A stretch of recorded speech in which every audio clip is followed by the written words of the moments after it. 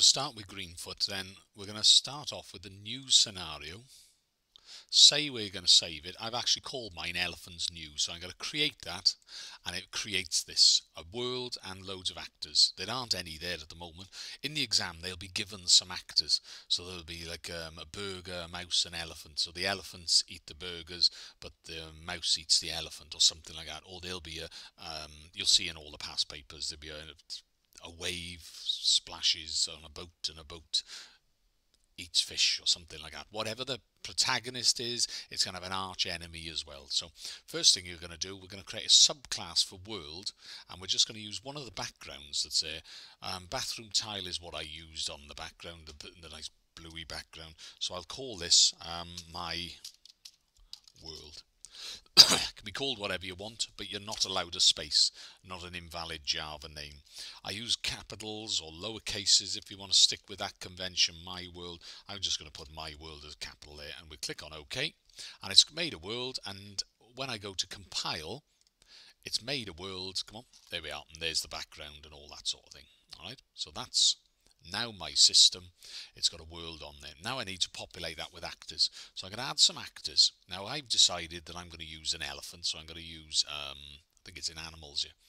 So animals, stick clear the alligator. The alligator's too big and ends up here, and they want to zoom in and zoom out, and you can't. So I'm going to use an elephant here, so just use an elephant, and I'll call this elephant. Now by convention, classes are called with a capital letter. You'll see the examiner uses that convention, so it's fine. They don't have to be. One year that he wrote frog with a lowercase f, but it doesn't really matter to the running of it. But capital E here, it's in my notes, so I'm going to click on OK, so it's now made an elephant. So let's compile. Now there's no elephants on screen, so using the shift key, the up arrow, I'm going to put an elephant on there, or put a few elephants on there, and now I'm going to remove the elephant just to show it can be removed. And in fact, if I click on the class again, you can insert, I think you can, new elephant, and just put it on there like that. So right and click new elephant, put it on.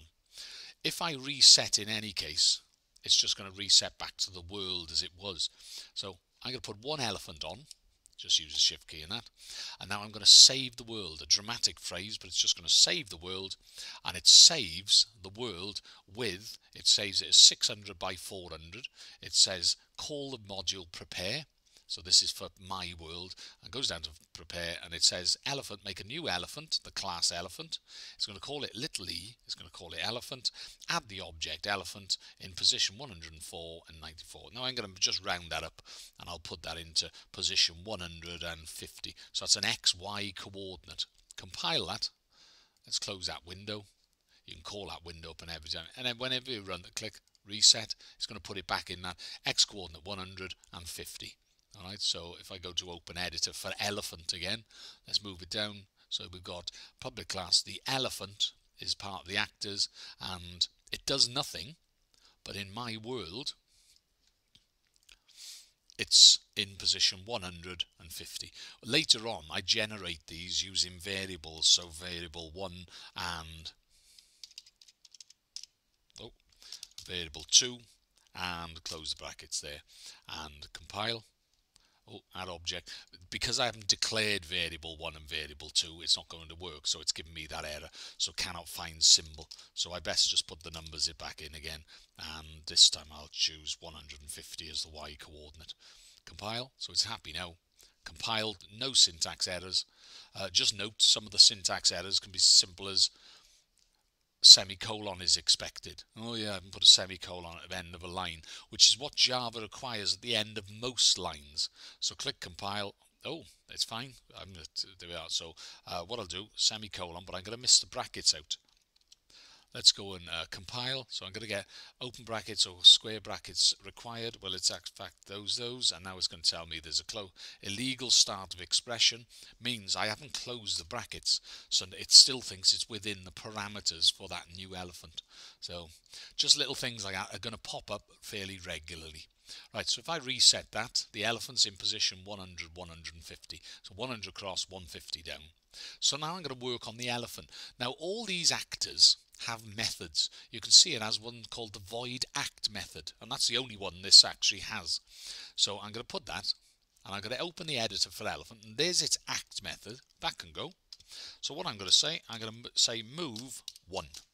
And again, if I compile, there's an error, semicolon expected. Oh, right, best put the semicolon in and compile, everything's saved. Now with that, when I run this, it's going to move, and it's moving 1 every tick of the clock. So if I slow it down, you can see it juddering along quite slowly. Remember, it's 600 across in the X and it's 400 in the Y direction. In the exam, it's 8 by 8. But we'll pause, we'll reset.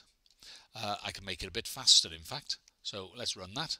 So testing it, I might want it to be a bit faster. In fact, let's reset again. And let's just get the speed to where we want it to be. So run, that's fine. There we are. Right, open editor again. So we can move 1.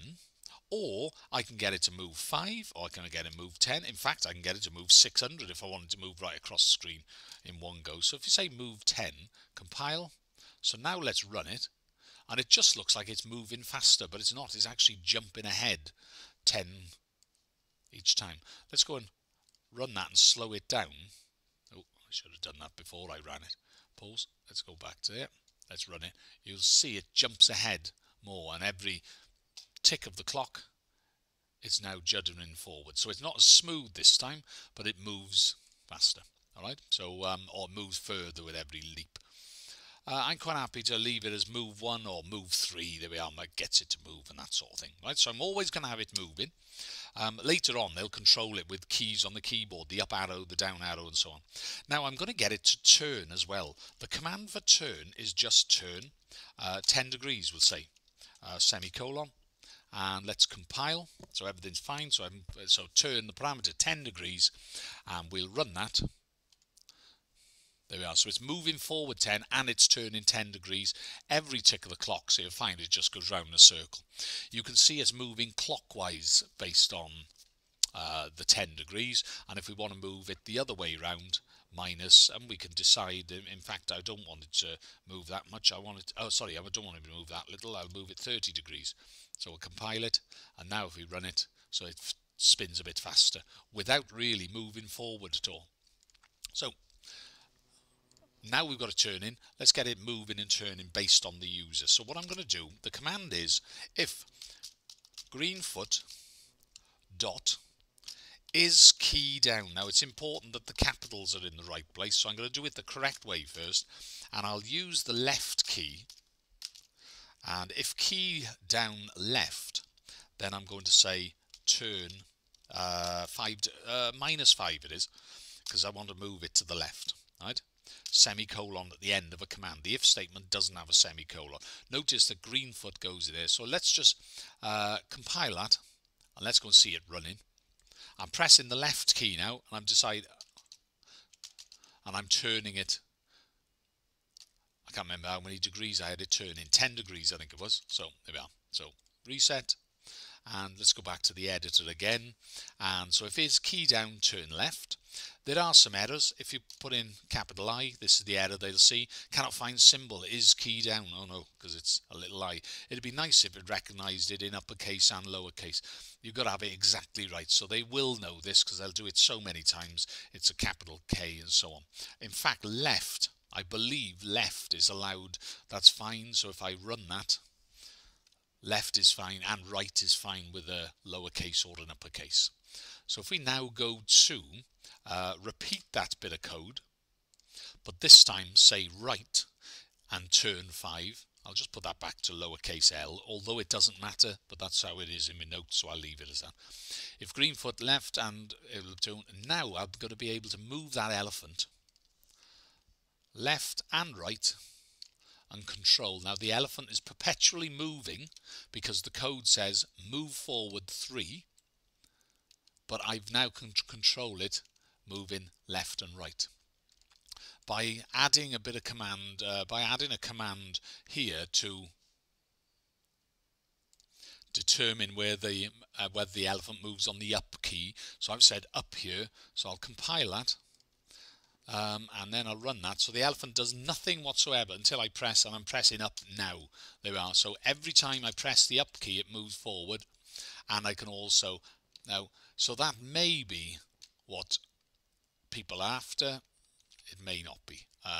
But pressing up and so on in order to get the elephant to move forward. And obviously you can do back by pressing the down key as well, but that's the thing. Anyway, right, so we want some more people on here, or some more actors. So a subclass of the actor, not of the elephant. So if I make a new subclass here, this could be elephants lying down, elephants waking up, and elephants, little baby elephants, mummy elephants, daddy elephants, whatever it happens to be. But we don't want a subclass of elephant, we want a subclass of actors here.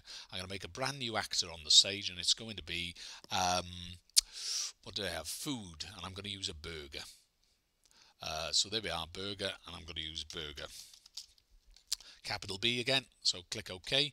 Hashes mean it hasn't been compiled as yet, so we need to compile it first in order to get this. And what I'm going to do, I'm going to put a couple of burgers on there.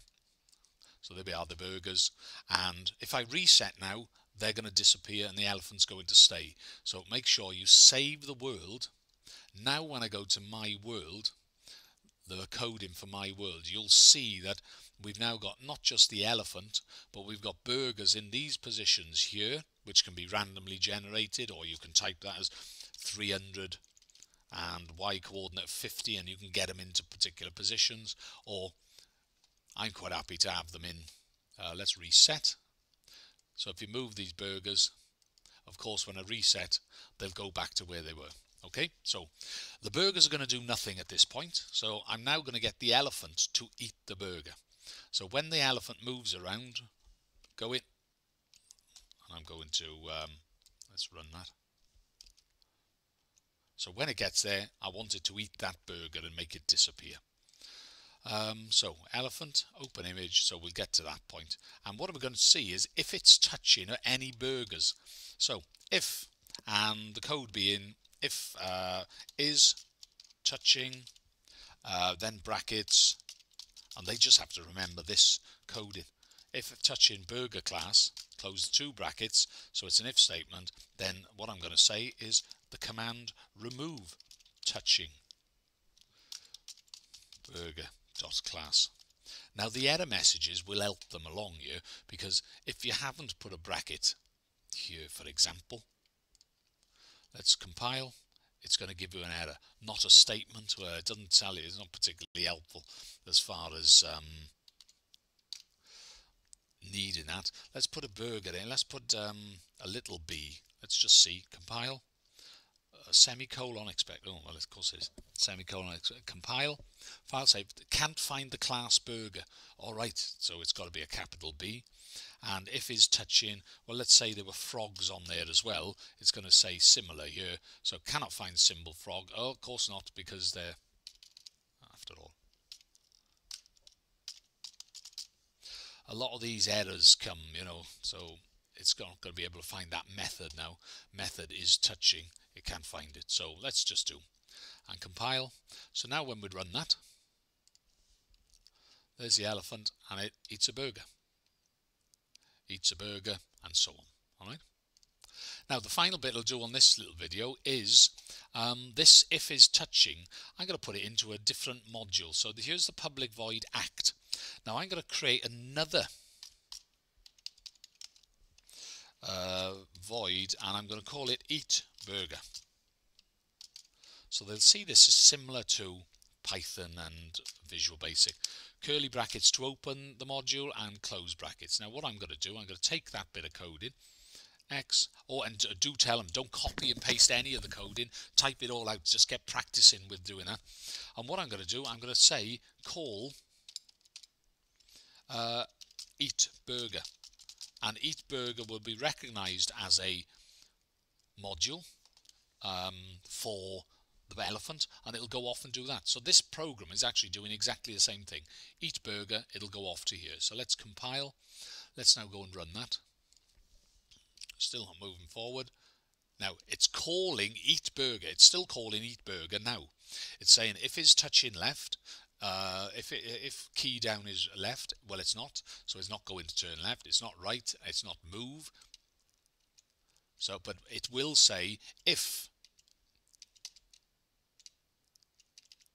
is it eat burger, it's checking, can I eat a burger, are we touching a burger? No, we're not.